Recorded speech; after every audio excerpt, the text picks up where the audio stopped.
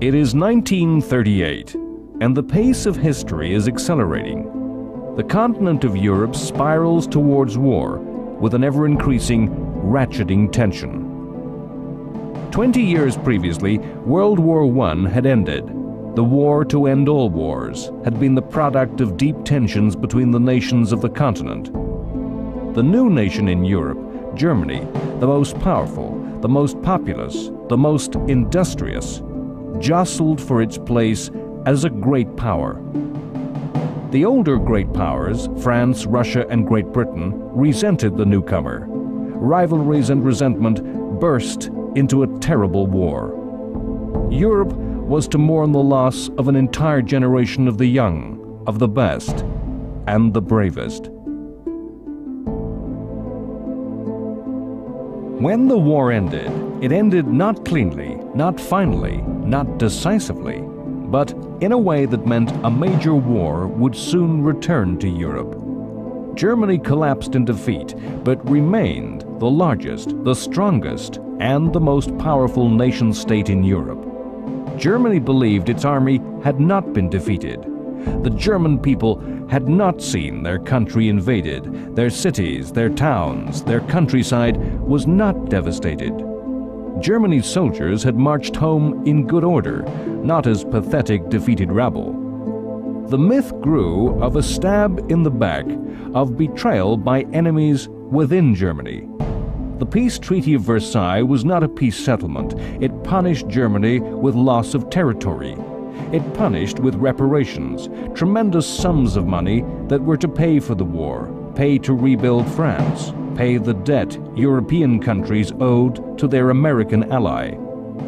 It punished Germany by destroying the nation's proud armed forces.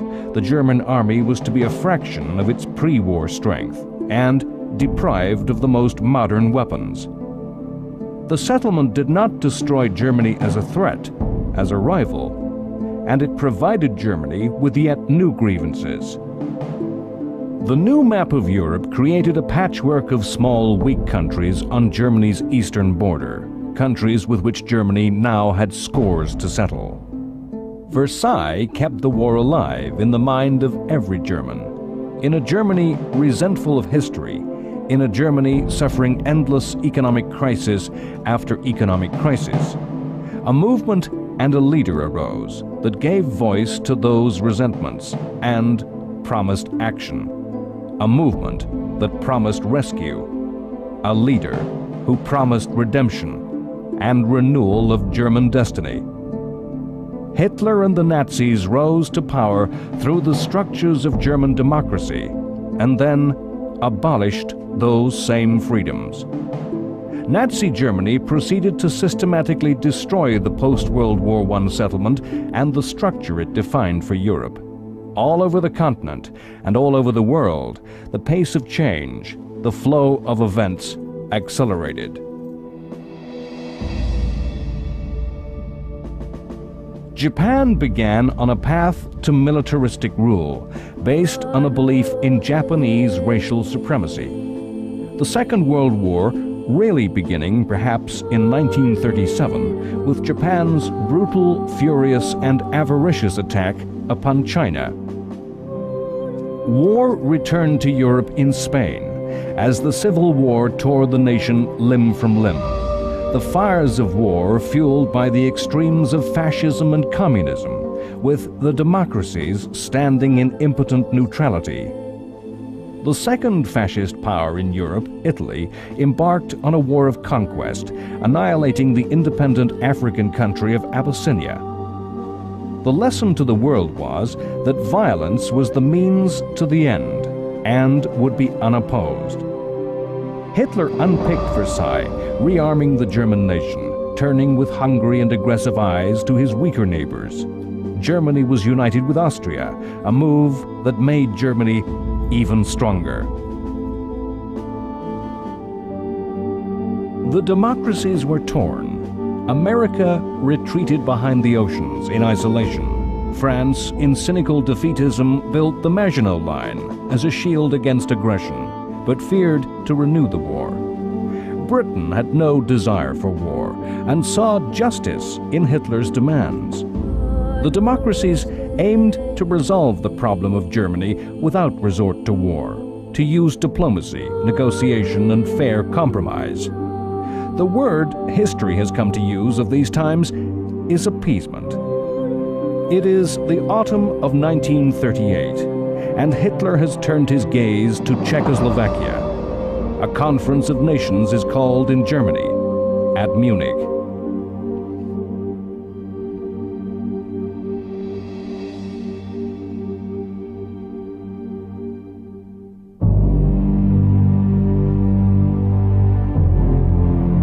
After the Anschluss, all of Europe knew that something else was going to happen, and knew that Czechoslovakia was going to be that something else. In October 1938, the leaders of the great powers of Europe gathered at Munich in Germany for what was, perhaps, the first modern summit meeting. But this was no stately diplomatic conference held in a palace. The leaders flew to a conference held before the newsreel cameras of the world under the gaze of the public eye. The leaders speaking sound bites for the media. When I come back, I hope I may be able to say, as Hotspur says in Henry IV, out of this little danger, we pluck this flower safely. They met to resolve the problem of Czechoslovakia. Czechoslovakia was a democratic state, a state allied to the French.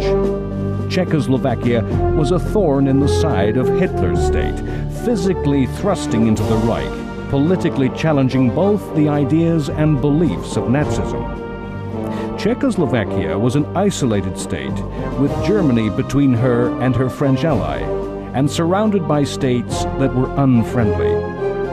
If the conference failed, if Hitler and the Nazis chose to act against Czechoslovakia, there could be no half measures on the part of Britain and France, no sanctions that would help, no supply of arms. To protect Czechoslovakia from Nazi aggression would need full general war in Europe.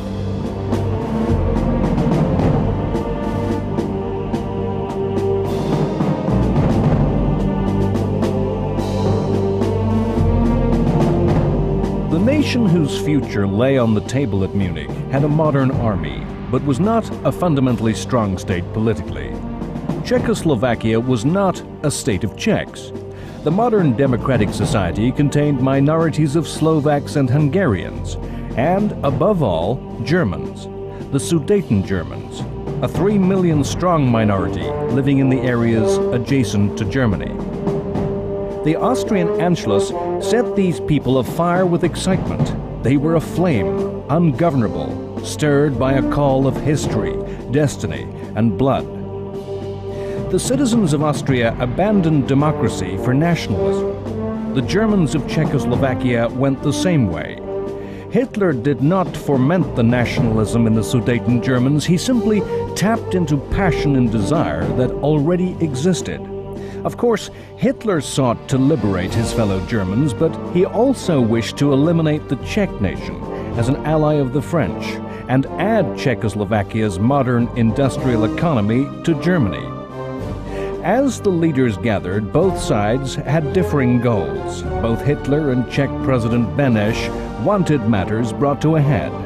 Hitler and Beneš did not want to compromise. The Czechs knew that any concession to the German minority would bring demands from their other minorities. Hitler wanted total success. The French and the British wanted a compromise. They did not want to risk war or humiliation. In negotiation, the British, led by Chamberlain, actually thought the Sudeten Germans were a minority whose rights were ignored by the Czechs. The French had an alliance with Czechoslovakia, an alliance the French made for French benefit, to threaten Germany with war on two fronts. Now they realized they were impotent to aid their ally, and desperately needed to avoid the humiliation of breaking their promises to the Czechs. Chamberlain reluctantly said, "If Germany did decide to destroy Czechoslovakia, I do not see how this can be prevented." The objective of Britain and France at Munich was not to restrain Germany, not to counter Hitler's ambition. It was to make the Czechs give ground, to make concessions that would prevent a general European war. The Czechs aggressively opposed concession.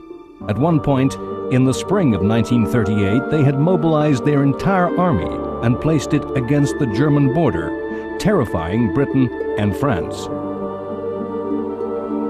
All throughout the summer of 1938, the great powers of Europe had circled round each other, guessing each other's intentions. Benesch thought that by defiantly raising the stakes, he could make Britain and France threaten war, and so make Hitler back down. Hitler, knowing Britain and France's reluctance to go to war, insisted on having his way, rejecting compromise after compromise, angrily accusing the Czechs of attempting to ethnically cleanse the Sudetenland, and insisted that the Sudeten people would only be safe as part of Germany. Chamberlain was certain of Hitler's good faith when the German promised that he had no further demands of Czechoslovakia than the liberation of the Sudeten Germans. The issue came to head with the international summit meeting held at Munich on September 29th. Hitler made no demands at this meeting. He waited for the proposals to be offered. The Anglo-French offer to Hitler was everything he asked, the Sudetenland to be incorporated. Chamberlain firmly believed that the incorporation of the Sudeten Germans was the right thing to do, and believed Hitler when he said that he had no desire to rule the Czechs. The Czechs were told that if they did not accept, they, the Czechs, would be responsible for the war and could expect no help. The Czechs signed, and the Sudetenland became part of the German Reich.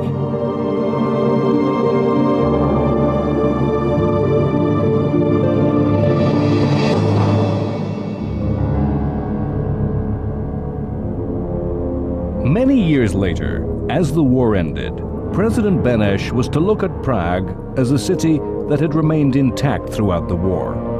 Benesch said, "Is it not beautiful? The only city in Central Europe not destroyed, and all my doing." The Munich Conference is regarded in history as the definitive appeasement and has made that word synonymous with betrayal.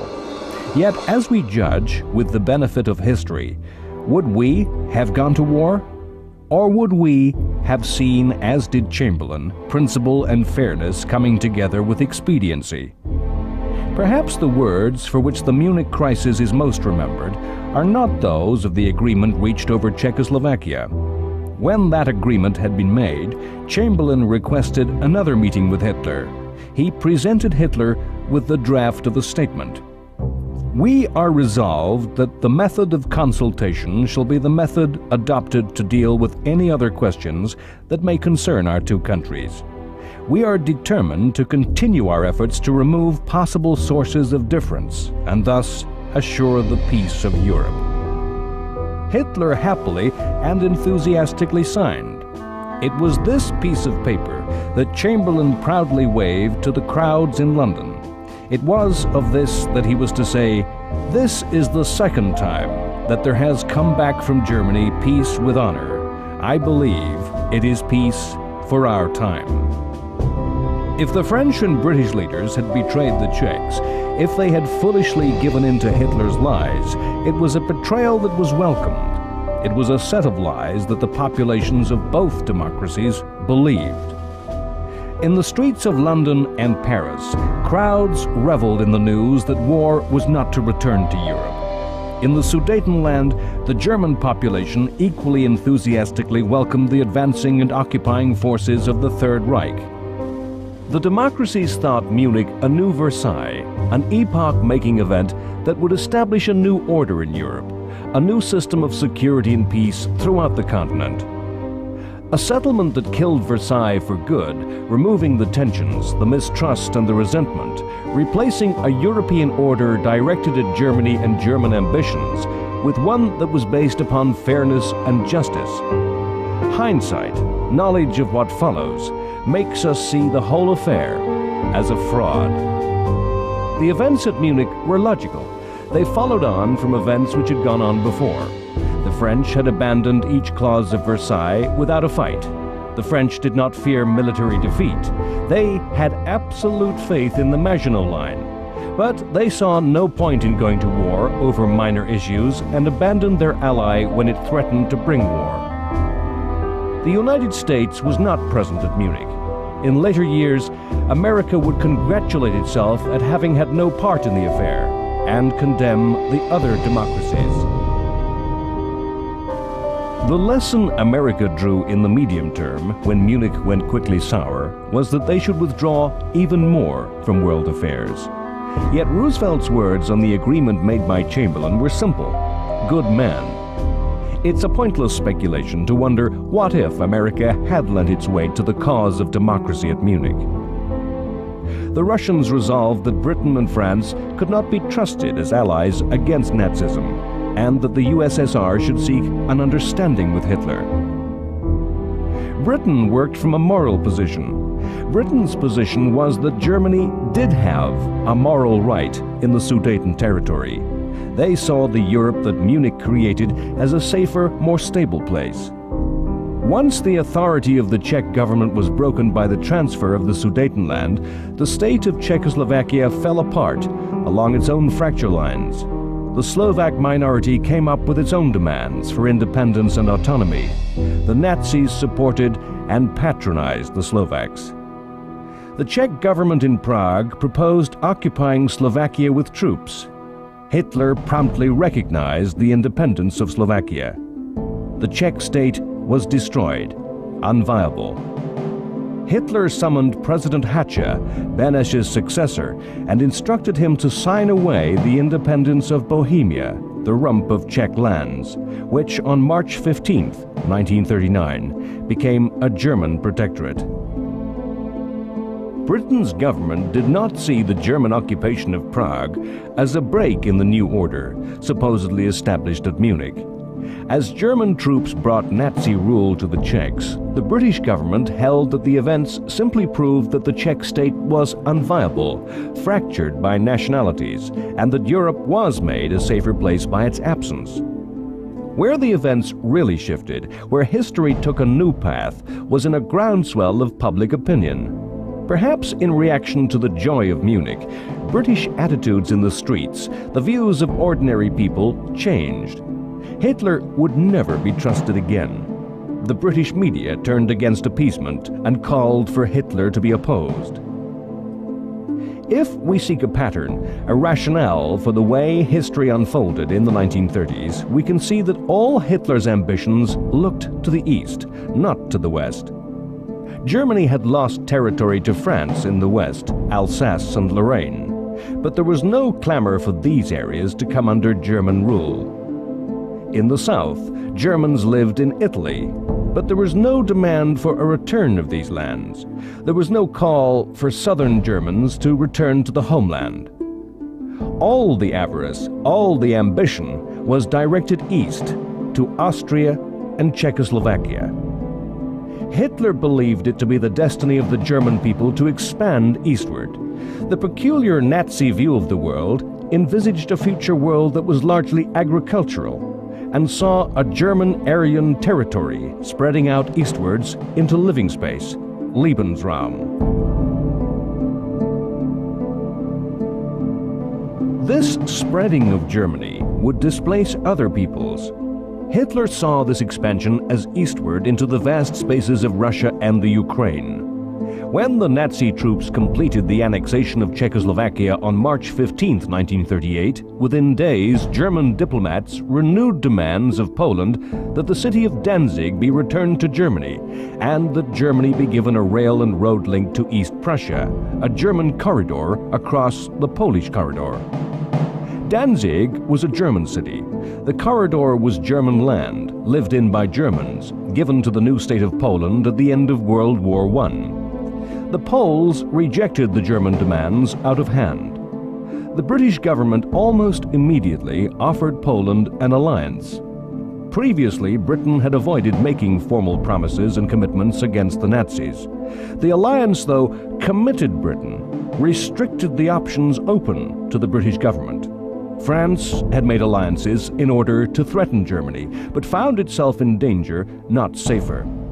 Britain made its alliance as a gesture, as a warning to Hitler.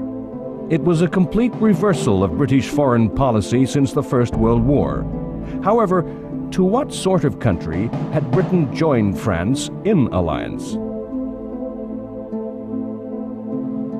The lands which were occupied by Poland were territories fought over, shared and reshared by German states, Austria and Russia. The Polish government was not a democracy in the same mold as Britain or France. The Polish government was dominated by the military. The ruling party, the cleansing movement, attempted to dominate all aspects of Polish life. Poland was an aggressive country that sought to punch above its weight.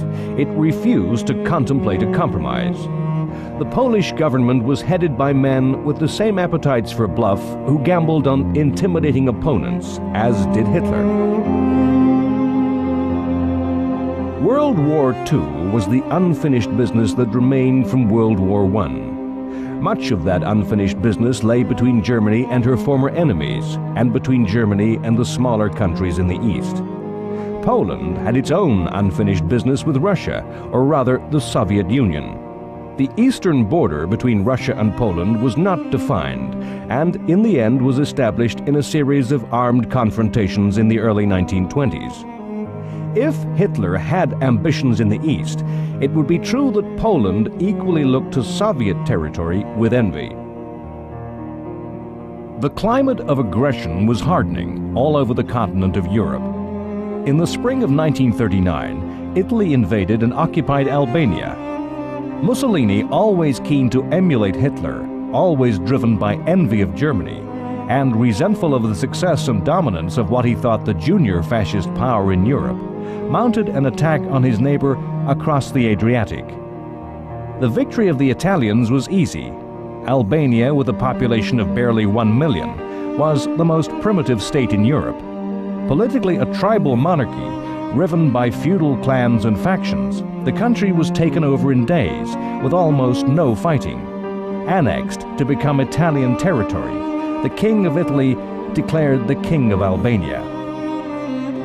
Mussolini intended that Albania be used as a stepping stone on a path of conquest throughout the Balkans and southern Europe, to enable Italy to dominate the Mediterranean. In an attempt to head off war with Germany over Poland, Britain and France recognized and accepted the Italian action.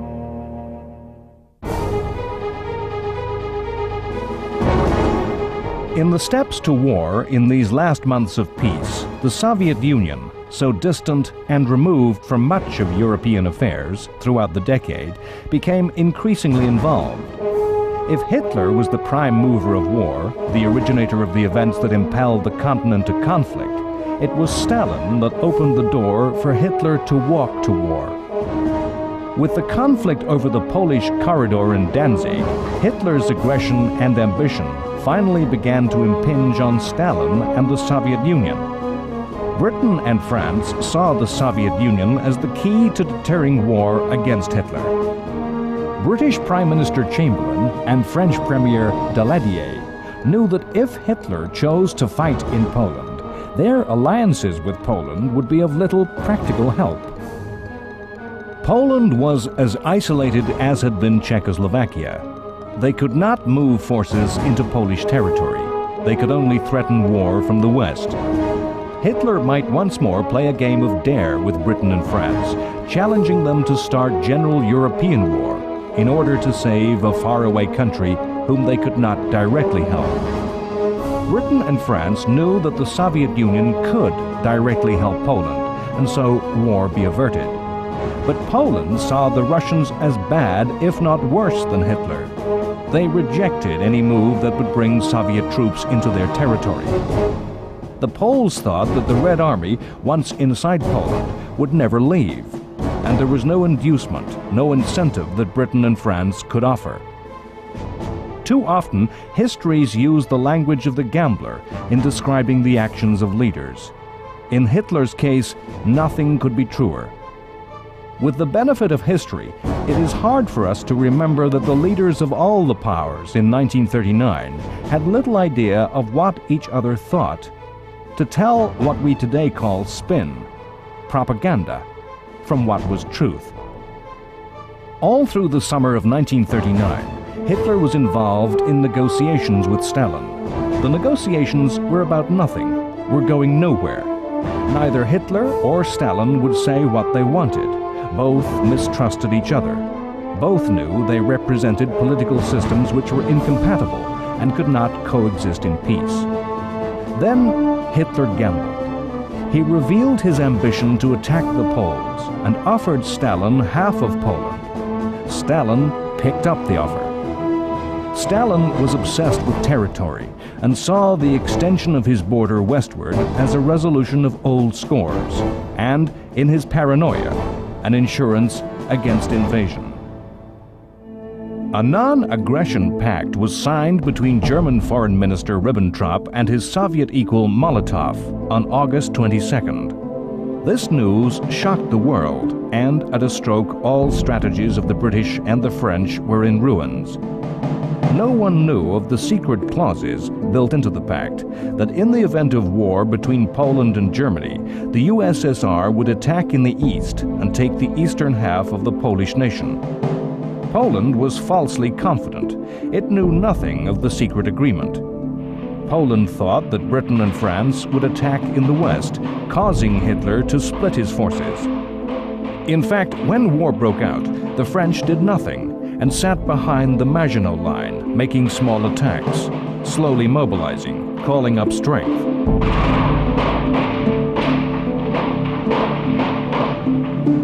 The British were organizing the movement of their army across the sea. Hitler gambled the French would not act in time and stripped the West of troops to bring overwhelming strength against the Poles. He planned a campaign so fast the French and British would be forced to watch helplessly as Poland was destroyed. Poland's army was outnumbered, outflanked, and obsolete in equipment. The Polish cavalry still used horses. There were virtually no tanks. Mostly obsolete aircraft had to counter a state-of-the-art Luftwaffe. On August 31st, Poland attacked Germany. In fact, German SS troops faked an aggression.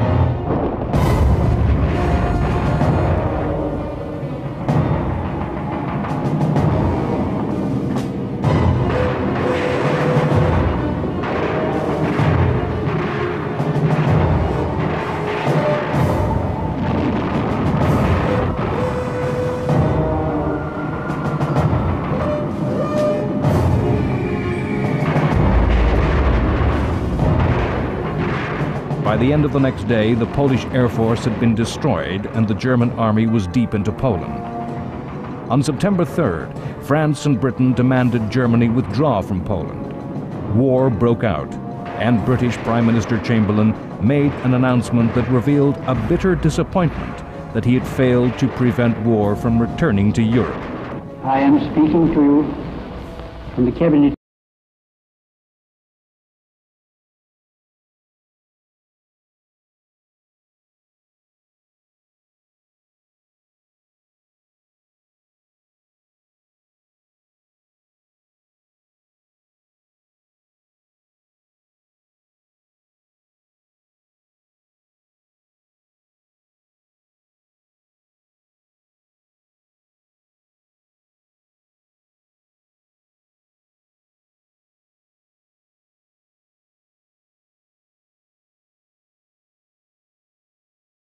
Germany.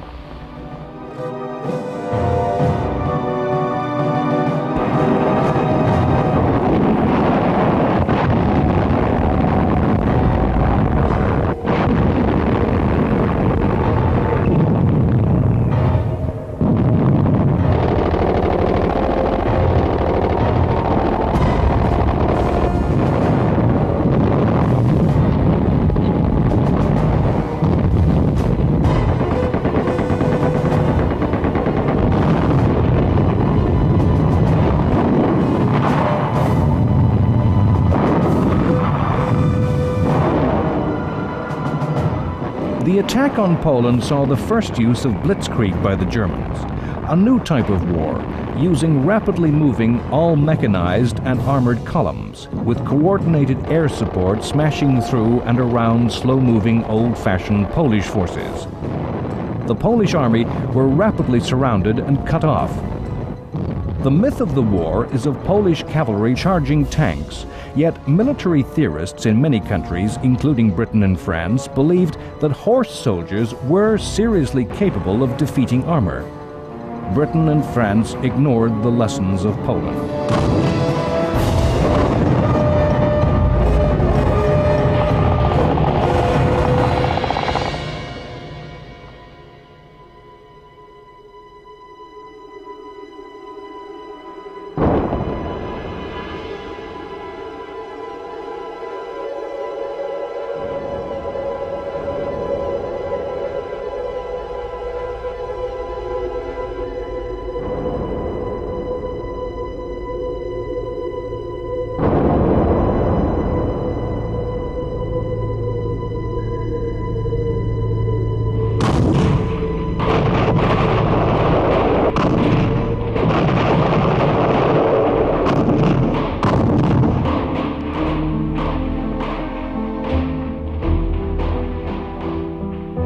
By October 6th, all Polish forces had surrendered. Cynically, the Russians waited until it seemed certain that Germany would triumph, and finally moved on September 17th.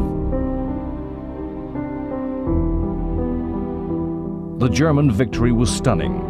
In less than 1 month, at a loss of less than 14,000 dead, the Poles were defeated.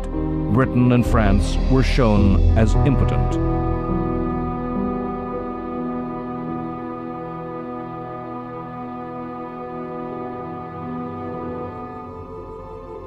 In the United States, President Roosevelt induced Congress to repeal an arms embargo, but the supply of arms was limited to cash and carry. Arms had to be paid for in hard cash and could not be exported in American ships. American public opinion was anti-Nazi and suspicious and fearful of Japanese ambitions in the Pacific, yet equally anti-war, the feeling of the ordinary American mirrored by the majority of Americans in public life. Charles Lindbergh, aviator and national hero, was an outspoken opponent of America having anything to do with a European war. America quietly hoped that Britain and France would somehow contain the Nazis and that some compromise could be worked out with Japan. In the tangle of events, spreading out from Hitler's decision to attack, was a single-page letter from Albert Einstein to Franklin Roosevelt. Einstein, the most eminent scientist of his day, German and Jewish, a refugee from Nazism, was the only scientist who could write directly to the president and be taken seriously. Einstein warned Roosevelt of Germany's plans to investigate the military uses of uranium, of the newly discovered atomic energy. He warned that in taking over Czechoslovakia, Germany had secured a rich uranium mine. This single letter was to bear fruit 5 years later over the Japanese cities of Hiroshima and Nagasaki. Germany's ally Italy stayed out of the war, remaining neutral. In March 1939, Italy and Germany had finally made a formal alliance, what Mussolini grandiosely called the Pact of Steel. The pact declared that either country was to come to the aid of the other if attacked, and gave Italy a free hand to direct strategy in the Mediterranean. As the pact was put into writing, the Italians signed on the verbal understanding that war would not come until 1943. It is a fact of history commonly lost that the pre-war relationship between Italy and Germany was not strong. Mussolini resented Hitler. The Germans thought Italy's imperial adventures ill-advised. Hitler had hoped that a war might start between Italy and France alone, which might distract and weaken France. The British and the French hoped from time to time to prize Italy and Germany apart. The two dictatorships had differences over the Anschluss with Austria. Had Mussolini offered an alliance to the democracies, they would have accepted. Hitler and Mussolini did come to have a strong personal regard for each other, but this was not something shared by the respective military and naval commanders, nor by the ordinary Italian and German. Italy's strategic interests lay in expansion and control of the Mediterranean, the Lebensraum of the Italians, what Mussolini referred to as Mare Nostrum, our sea. War came as a surprise, the pace of events overtaking world leaders.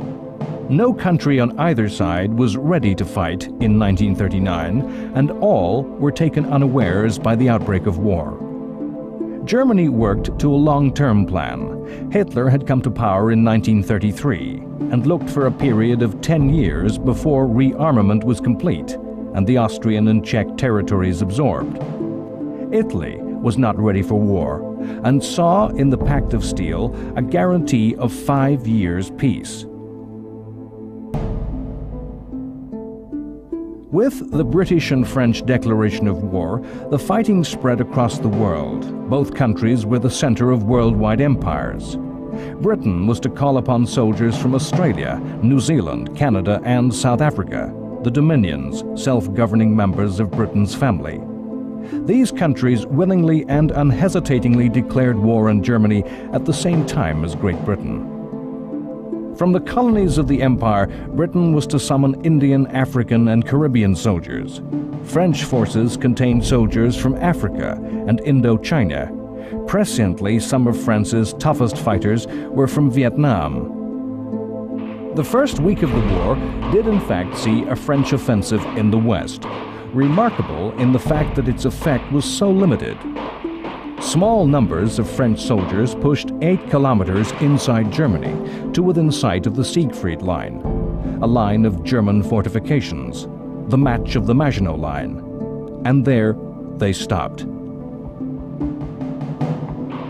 The professional predictors and theorists, men who look into the future and attempt to foretell the future wars, often fail to see accurately, misreading the lessons of the past. In the summer and late autumn of 1939, much of Europe lived in a state of febrile panic, fearing attack from the air with bomb and poison gas. Futuristic theories of war predicted mass aerial assaults on the city centers. It was commonly held that no defense was possible against attack by bombers.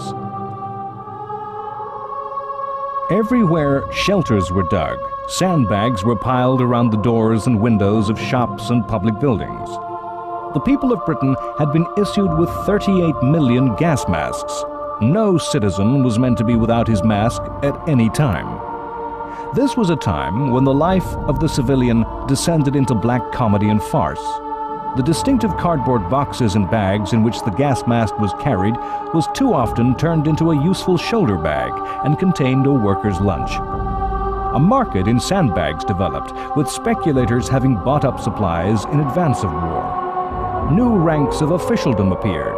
Air raid wardens patrolled the streets. They were to warn of gas attack by using children's rattles. They enforced a strict blackout at night, ensuring no light showed that could guide enemy aircraft.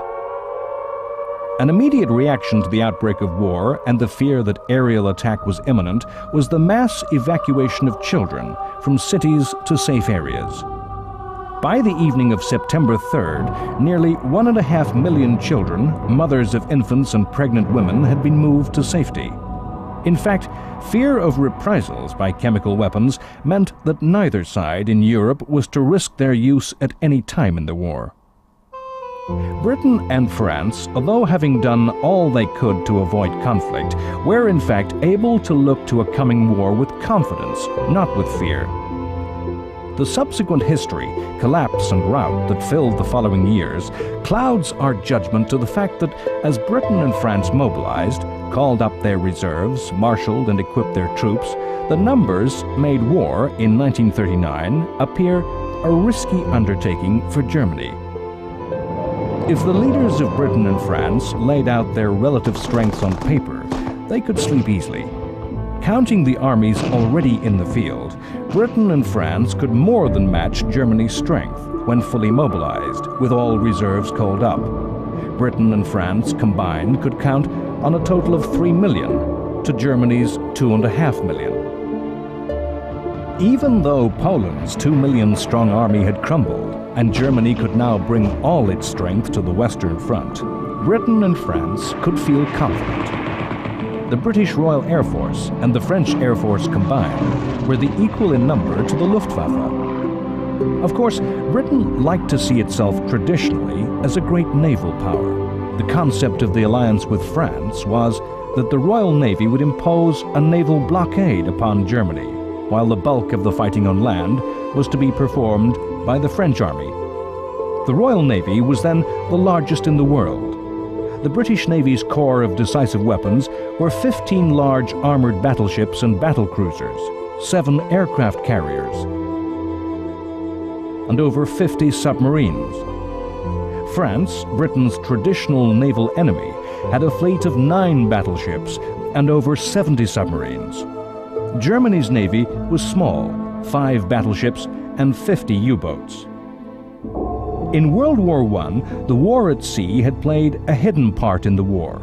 The German submarine campaign had nearly forced Britain from the war, destroying the imports of food from the empire which Britain needed to feed its population. In the later years of World War I, a fierce blockade by the Royal Navy had caused famine amongst the German population. Britain was vulnerable because so much of her food and materials came over long extended sea lanes. Germany, because her coastline was so small, easily blockaded a few ports that could easily be closed shut. As the navies prepared for war, it was thought the war would be played to the same script as ever.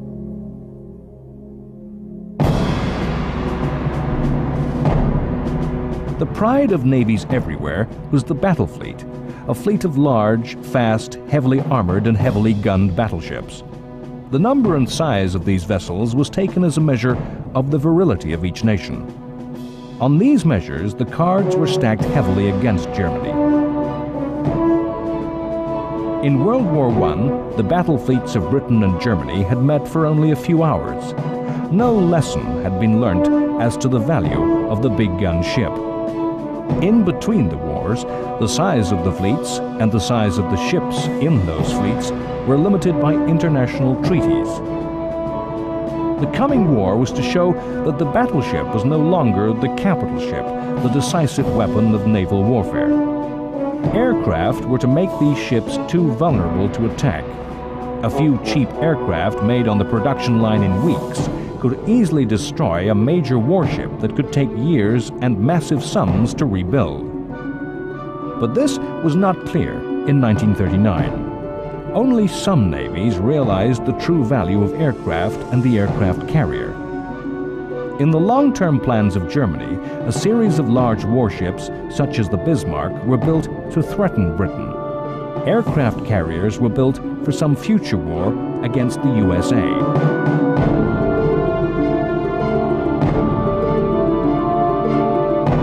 The submarine was regarded as so potent a weapon that it had been banned by the Versailles Treaty. The submarine as U-boat is forever associated in mythology as the definitive Nazi weapon. Yet, as with all navies, the submariner was regarded as a second-class sailor by big ship admirals and had to face a struggle to establish their worth. In 1939, as war broke out, the British Navy was placed by Chamberlain in the hands of Winston Churchill as the grandly titled First Lord of the Admiralty. Amazingly, Churchill had held the same job in the First World War. Churchill had been the sternest critic of the government in the pre-war years as a maverick in the political wilderness, calling for more arms and a military response to Hitler. Churchill had lost office in World War I through strategic adventure, impulsive, wild schemes, particularly in Turkey, that had cost many thousands of lives in a failed operation. Returning to office, these traits re-emerged. He showed tremendous energy in organizing and preparing the British Navy for war, but a series of wild schemes began to emerge, again to draw Turkey into the war, to incredibly place mines in Germany's rivers, to attack neutral shipping and ports, particularly those of Norway and Sweden, who were supplying important raw materials to Germany. Early on, in taking office, Churchill received a personal letter from American President Roosevelt. Roosevelt invited Churchill to keep me in touch personally with anything you want me to know about. The personal relationship between these two men, bypassing the administrations and structures of their respective countries, was to be of crucial importance in the coming years. As the Poles succumbed to defeat and occupation, Hitler offered Britain and France peace. He claimed to have no quarrel with France and desired active friendship with Britain. He called the war in the West a senseless waste of life and proposed a conference of the great powers that would create a new system of peace and security. He was rejected. We are so used to the story of World War, a globally consuming conflict that spread across the world, that the fact is lost that in 1939 the war was comparably small and could be reasonably assumed to be soluble. In Europe, in October 1939, Britain and France were at war, as were Britain and France's overseas colonies. Germany was at war. Poland, an occupied, defeated country, sliced up and lost. The Balkans were at peace. Some were pro-German, like Romania and Hungary. Some were pro-British, like Yugoslavia and Greece. Italy, Germany's ally, remained neutral. Spain, a supposed fascist power, was neutral. Belgium and the Netherlands were neutral. All of Scandinavia was neutral, yet were key suppliers of raw materials to the Nazis. Soviet Russia trusted implicitly in the new relationship with Nazi Germany and believed itself safe from attack and was neutral. America was neutral. Far away in China, another set of tensions and envy, not related to Europe's problems, had brought a savage war that had been raging for 2 years. These wars were yet to join up into a world war. In Poland, a new order rapidly came into force. The map was redrawn. The Soviet Union moved west, Germany moved east. In holy Polish lands, those occupied by Germany and Russia, a fearful night of occupation descended. Soviet forces imposed a communist rule. All those prominent in the old regime disappeared. Over 4,000 of Poland's army officers died in a bloody massacre by the Soviets. In German-occupied Poland, a brutal regime lay across the land. Nazism's racial theories held the Poles as subhuman. Poland's large Jewish communities became the victims of the Einsatzgruppen, special SS squads designed to solve the Jewish problem.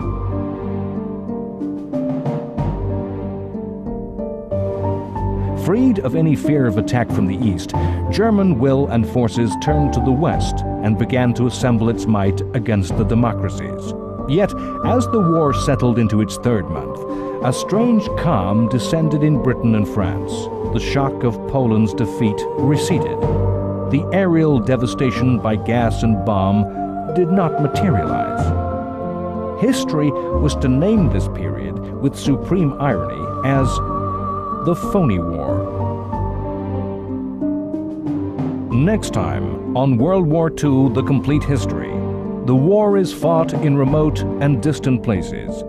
At sea, huge ships engage in conflict. The British Navy corners the German battleship Graf Spee and forces her captain to scuttle his ship rather than face certain destruction. In the winter snows of Finland, the Soviet Union takes advantage of the new situation, invading, seeking to conquer the smaller state. The tiny Finnish army runs rings round the Russians amidst the forests and lakes.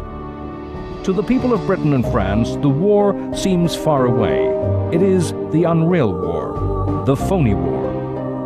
In the fields of northern France, a new British expeditionary force, in name and appearance so like its predecessor of 1918, takes its place alongside the French.